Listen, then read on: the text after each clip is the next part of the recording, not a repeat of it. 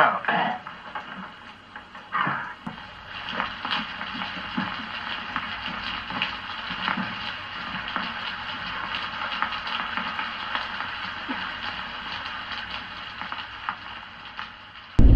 Hello everybody, welcome to Manchester Model Railway, and today I'm travelling through deepest Hampshire with my brother in the car. We're travelling along the route of the old Meon Valley Railway, heading up to Alton at the moment, and then we're going to head from Alton along the route of the old Basingstoke and Alton Light Railway to approximately Hampshire, and then we're going to get out and walk along the disused railway up to Cliddesden, which is the site of the location for Buggleskelly in the old 1937 film Home is the Porter with Will Hay. And we're going to try and see if we can locate the old station at Cliddesden. You're wasting your time. You're wasting your time!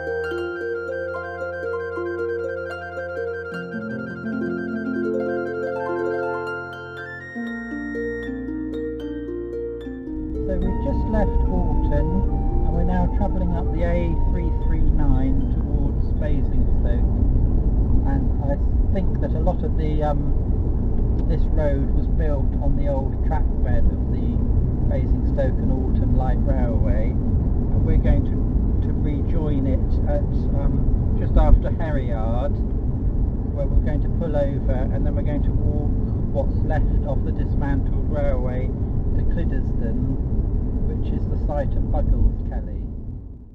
So here you can see on the map we're just passing through Lasham, and this is the A339, which I think follows a lot of the track bed, and we're going to join here just after Hampshire, and you can see what's left of the dismantled railway, which goes up to Cliddesden and then into Basingstoke. So we're going to be walking along that little section.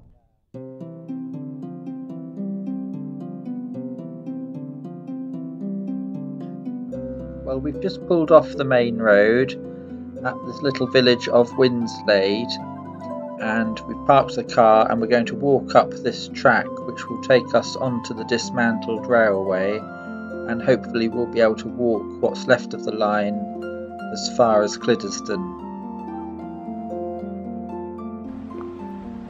So we're just approaching now the first signs of the actual railway here with this little tunnel, and there's the Basingstoke and Alton Light Railway running on that embankment along the top here, and it's lovely to see these structures still in situ.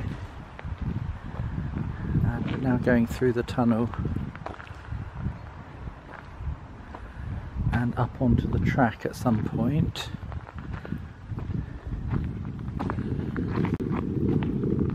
Interestingly, this bridge, or what is really more of a tunnel, is the only fully intact structure that remains on the line.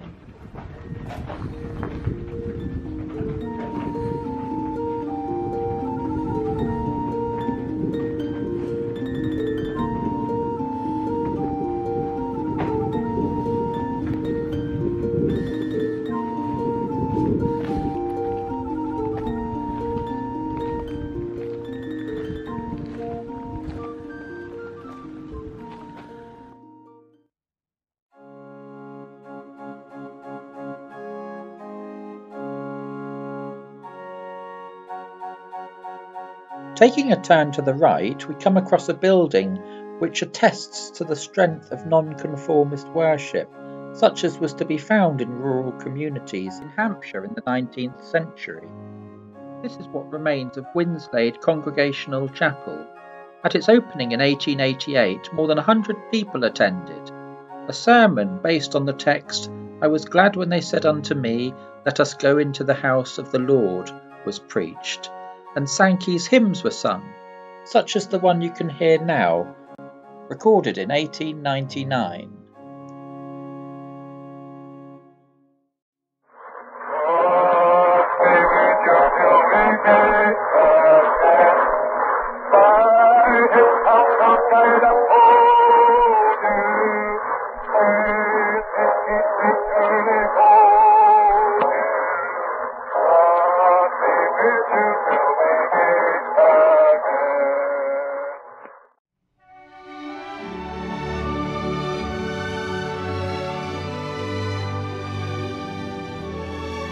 Sadly, the coming of the railway at the turn of the century and the building of the huge embankment carrying the line past the chapel had the effect of cutting what had been described as the perfect little paradise off from its village community.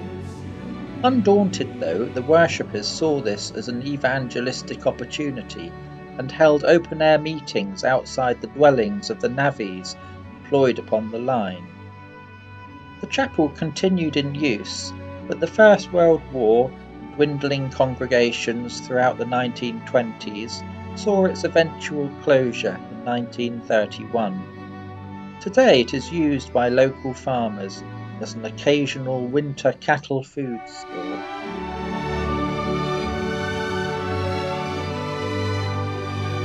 So we're just coming up now, up onto the old track bed for the first time.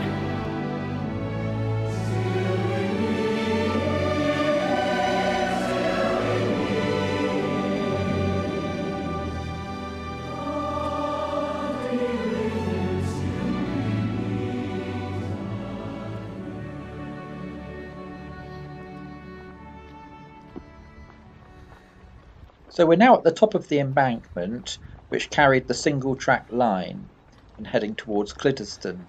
We're leaving the site of the old chapel behind, and the line is passing through farmland, but it's hard to see at the moment due to the line-side trees. We do get the occasional glimpses of the wider landscape, though.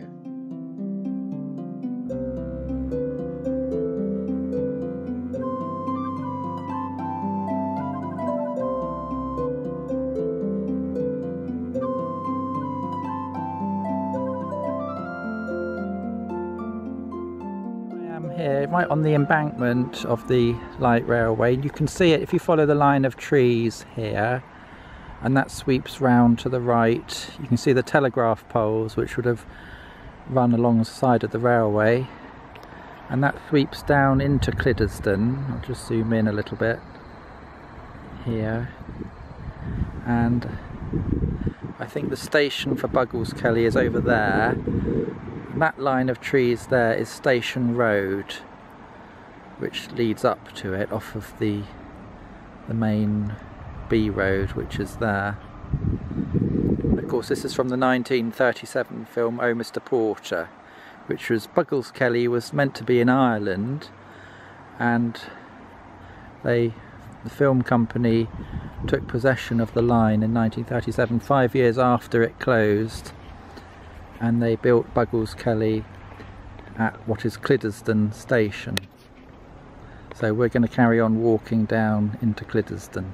So I've just left the main track bed here, down to the side of the railway, and here you can see one of the Southern Railway concrete posts which were mass produced by the Southern Railway. It's still here along the boundary of the line. And these were produced at Exmouth Junction, down near Exeter, where they had their cement works.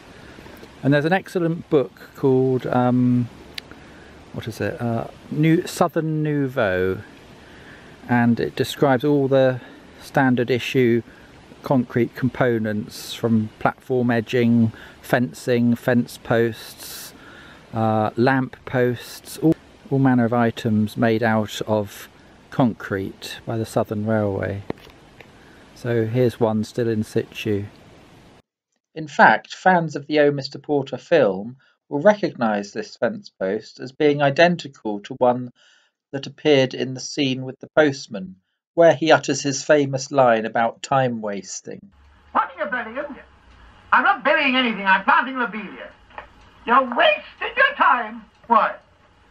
You won't be here when they come up. Hey, can't you get rid of him? Is he a relation of yours? No, but we both go out with the same girl. Ah, well, let's ignore him. So the heavens have just opened, but we've just had to come off of the main railway, which is here, because it goes across farmland and there's no walkable track. So we're just working out how to get to the track. Hey, it says 2 miles to Buggleskelly from here. I can't help it. Well, how do I get there? You walk. Follow this road round the foot of Booker Hill. Past the Witch's Oak. Drop down into Hell's Hollow. Well, I'll only ask you a simple question. And the station's right in front of you. You can't miss it. Oh, well, thank you very much. Good night, sir. Goodbye to you. Yes. Well, that brief summer rain cloud seems to have passed overhead. So we've taken this path round the foot of Booker Hill. We've passed the Witch's house. And it looks like we're about to descend down into Hell's Hollow. So here you can see from the brow of that hill there, we've walked along the line of trees which was the railway. We left the railway up onto this bridleway. The line crosses a field and then down an embankment here into Cliddesden, which you can just see here amongst those trees. So that was where the station and the siding development was, and you can just see a little bit of a white building there. Now that may be where the railway cottages are. So this is quite a good vantage point to see Buggleskelly. I'm probably wasting my time. You're wasting your time. But anyway, I'm here and we're looking down into Buggleskelly, and there's Basingstoke in the distance.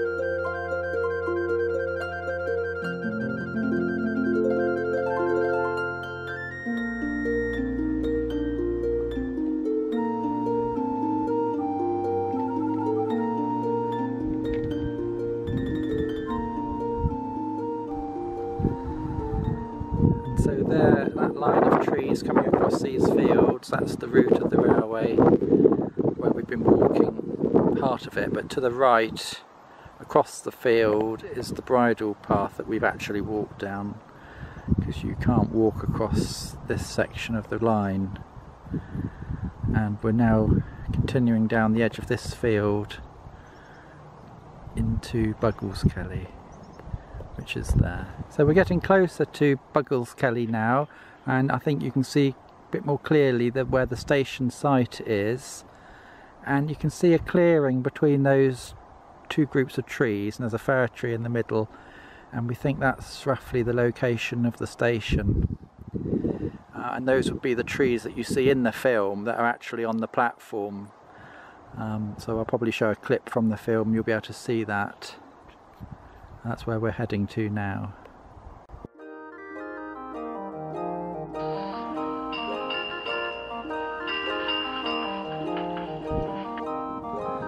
So now we're back down right next to the railway, which is behind this hedge, and here are the telegraph poles which run alongside the tracks. And we think that the site of the station is now on private property, so we're probably not going to be able to get really into where the station site is itself. But anyway, we're walking down into Cliddesden or Buggleskelly, just down here.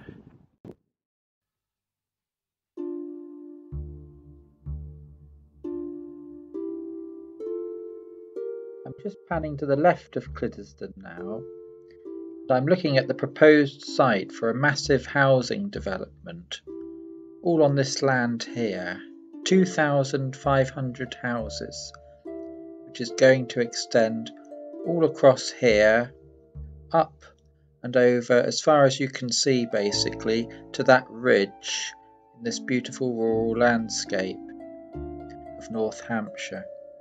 It's all going to be grubbed up for housing, so that's rather a shame really. This map shows the extent of the proposed development, which has been put forward by Viscount Lymington and the trustees of the Portsmouth Settled Estate. It's a site which will cover 302.77 hectares, a site the size of central Basingstoke. You can see that 3/4 of the dismantled railway line and bridleways which I've been walking today would be obliterated forever. The action group Stand Up for the North Hampshire Downs was set up to protect the rural environment of North Hampshire. They say that the development would engulf the village of Cliddesden and have a devastating effect on many surrounding villages, and that the arable farmland should remain as farmland, playing an important role as it does in food production, flood protection and carbon capture, sustaining the environment and supporting biodiversity.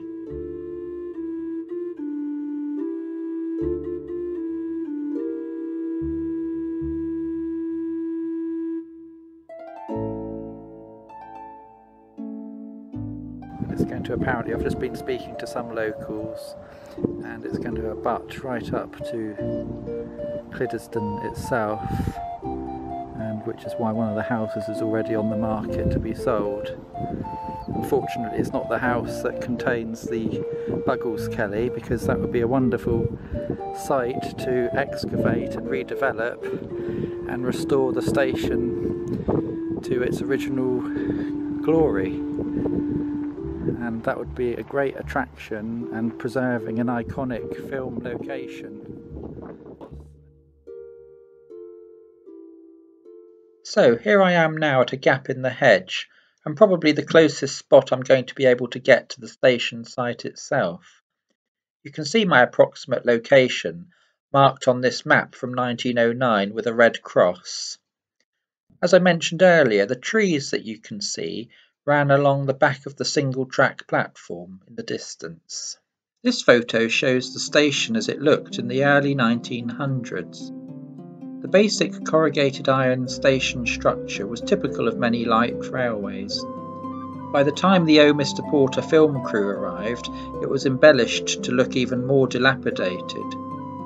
I mentioned earlier the Southern Railway concrete works at Exmouth Junction, and this photo shows the mass concrete platforms at Cliddesden, which had been constructed by the LSWR, who were an early adopter of concrete as a means of construction during the 1880s. Here you can also see the distinct change in ground level. The contours on the 1909 map show that the entire station site, including its siding, were in a shallow cutting, which had subsequently been filled up to the level of the platform in order to create a private garden.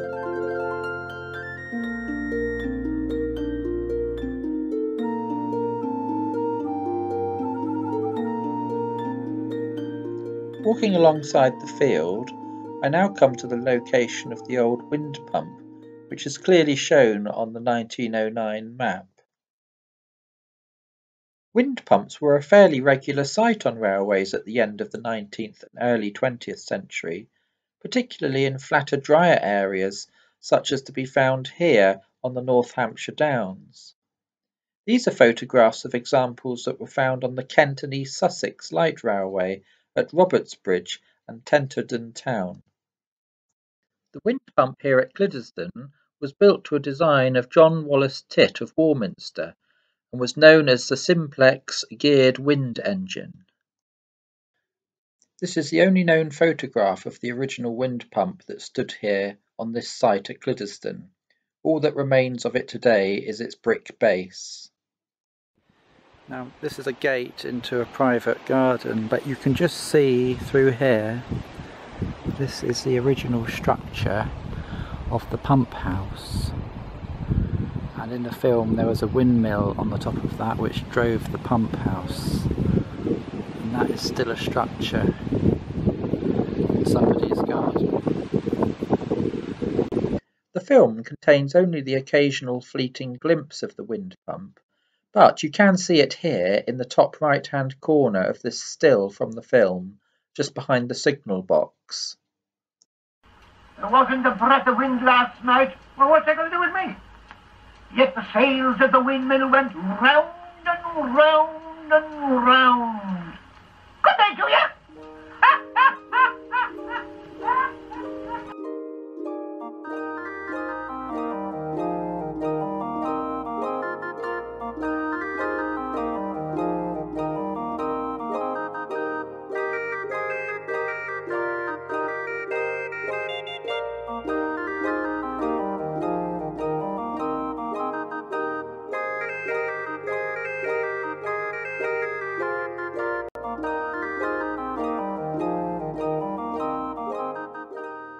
I'm now standing at the north end of the station by the railway cottages on the appropriately named Station Road, and I'm looking towards the level crossing where the railway crossed this road. Panning the camera across this field, you can see where the line continued its journey northwards to Basingstoke, just on the other side of that hedgerow and line of trees.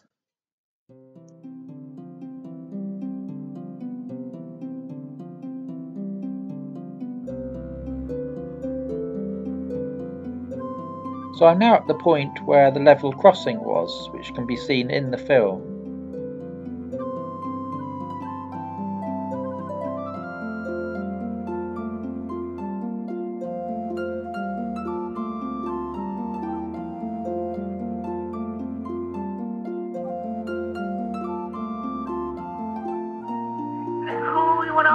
Stopping a train for no reason. You mind your own business. I'm station master here, and if I want a train to stop, it stops. What's the gate? Where's the wheel over that gate? Over there.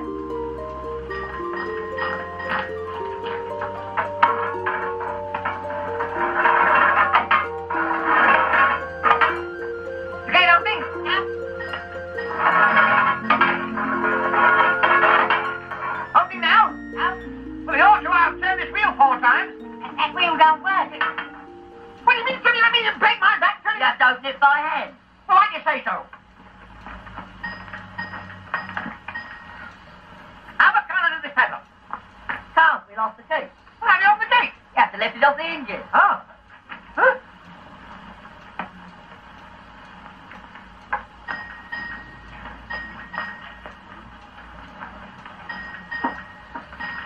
Now you go up the other one. The line crossed Station Road at this point and passed along the track bed here on a slightly raised embankment through what now appears to be a sort of paddock area.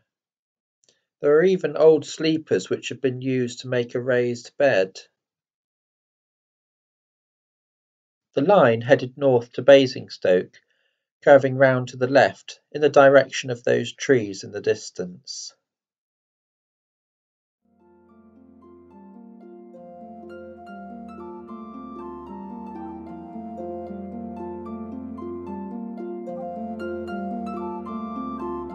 Moving around the corner in Station Road takes me to what may have been the entrance to the goods yard. The platform would have been behind the mature trees on the right, and the 2 sidings of the goods yard would have occupied this space, which, as you can see, has now been filled in to raise the ground level to provide for a garden.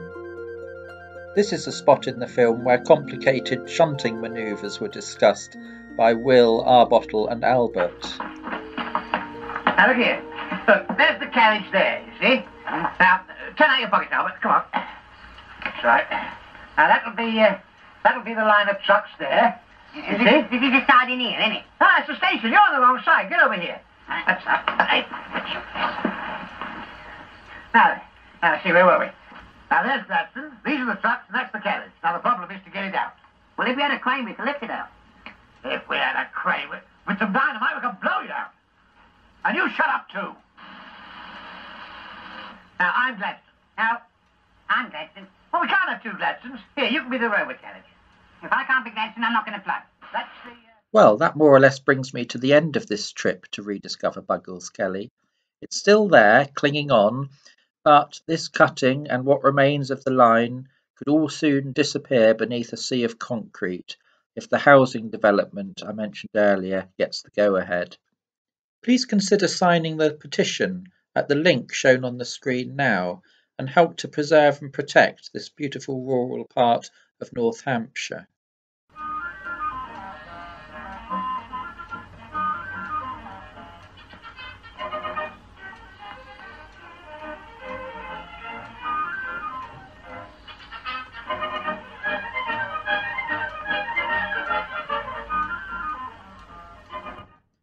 Stay tuned for part 2, when I'll be taking a closer look at the Buggleskelly 00 gauge wagons, which you saw at the start of this video, and which have been produced by the Will Hay Appreciation Society. Until then, thank you for watching, and bye for now.